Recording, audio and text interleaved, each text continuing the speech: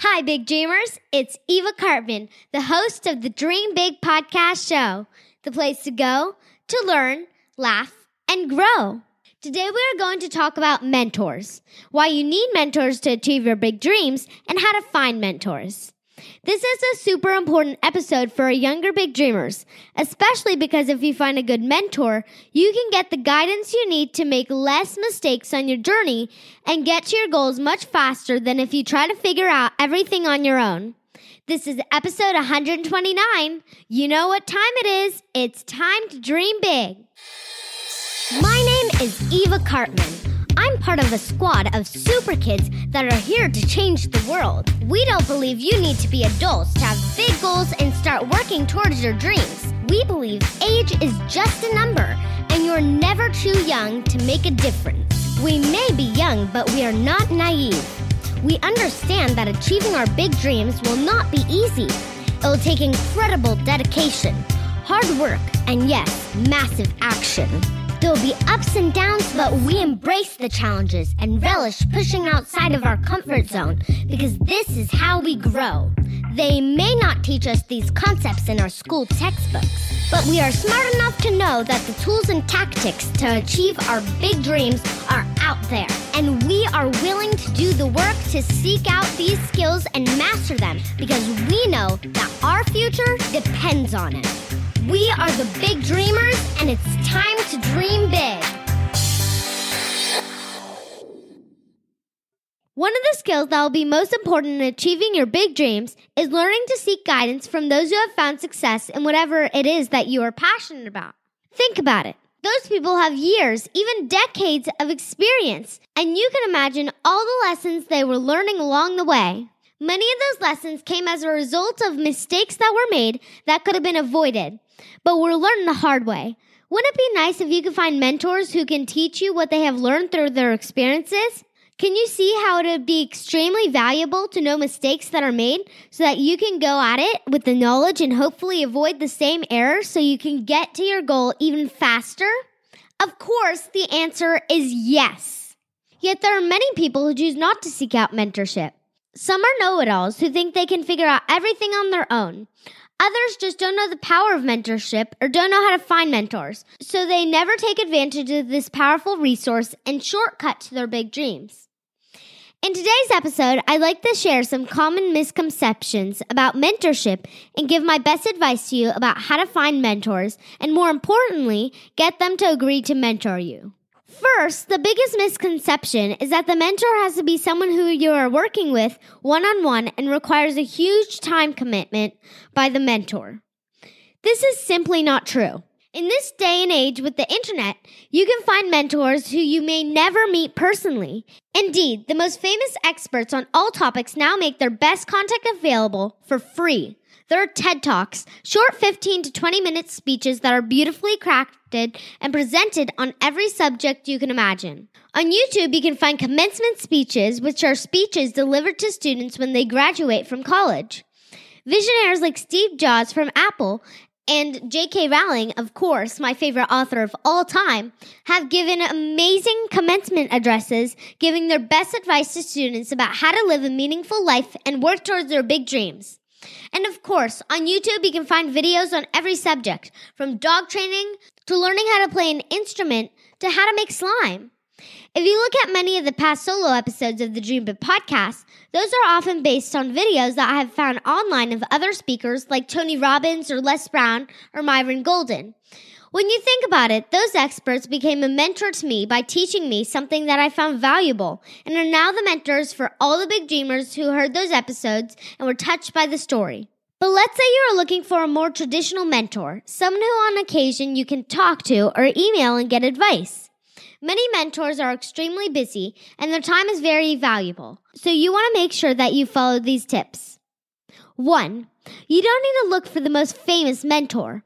The more famous they are, the more likely their time will be extremely limited. Sometimes you can get the best advice from someone who is just a little further ahead of you on the journey. Not only will they be more available, but they will also have more recently dealt with the challenges you are currently experiencing, so often can give you better advice than someone who hasn't dealt with similar obstacles in years. Number 2, when you do approach a mentor, be specific as possible in your questions. For instance, if you're looking for advice on public speaking, don't just say, "What's your advice on speaking in public?" Instead, come up with the specific questions so they can really tailor their advice to you and see that you are being thoughtful. You might ask, "I get really nervous right before I get on stage. What are some strategies you use right before you're going to speak to an audience to get you in the mindset to deliver to your best ability?" Number 3, you're more likely to get a response from a mentor if they can see that you are a supporter of their work. For instance, I actually seek out mentors by inviting them on my podcast. Legendary interviewer Cal Fussman, as an example, is someone who I invited on the show because I knew all you big dreamers will get great value from his advice. And I was prepared with specific questions about conducting interviews. He then invited me to come on his podcast, and I was able to get even more advice since I showed him how interested I was in his work by inviting him on my podcast. You don't need a podcast to do this. If the mentor is on social media, then you can comment on their content, sharing their posts, and show your appreciation for their work by being an engaged member of their community. If the mentor does live events, you can go to the event and try to meet in person if possible. When the mentors see that you are truly fans of their work and have been supportive by engaging with their content, you are giving yourself a much higher chance that the mentor will engage with you. Number 4, finally, and this one is probably most important, do great work. If you're out there working hard towards your big dreams, making progress and getting results, that is such an impressive indicator to mentors that you are serious about achieving your big dreams. Mentors want to work with people who are serious and action takers. So if they give you their time and advice, they know that you will implement the advice and get results. So it is time well spent. Mentorship can be extremely valuable for both the mentor who is giving back and the mentee who is getting the benefit of the expertise. The way you ensure that the relationship is good for both parties is by putting in the work necessary to take the advice and turn it into results that you can celebrate together. I hope you big dreamers enjoyed this episode. Remember, you don't need to have just one mentor. You can find many mentors online, the vast majority of which you won't need to meet to get value from. And with mentors that you do work with personally, be sure to be specific as possible, to respect their time, to support their dreams as well by engaging with their content, and that the way you can honor the relationship the most is by doing the hard work to implement their advice. Thank you to all you big dreamers listening. If you are enjoying the podcast, please take a moment to leave us a review on iTunes at dreambigpodcast.com/iTunes. We do read your reviews, and it helps us get in front of more big dreamers, which is my mission. As a reminder, we still have our free Confidence Secrets course available at dreambigpodcast.com/beta. In this free Confidence Secrets course, you'll get over 1 hour of me teaching you about how to develop your superpower of self-belief. If you're a younger big dreamer listening to this, please ask your parents to help you get it. Again, it's completely free for a limited time, so please take advantage and get the course while you still can at dreambigpodcast.com/beta. I would love to be one of your mentors on the subject of confidence. And if you enjoyed this episode and believe, like I do, that your friends can benefit tremendously from learning how to find mentors, then please tell your friends and family about the Dream Big Podcast. If everyone listening would just tell one person about the podcast, that'd get our show in front of so many new big dreamers, which I would forever be grateful for. You can point them directly to this episode at dreambigpodcast.com/129. As always, thank you so much for tuning in to the Dream Big Podcast.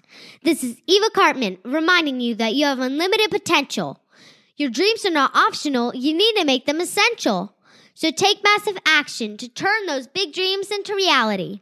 Live with passion, the way life is meant to be. I'll see you next episode. Bye.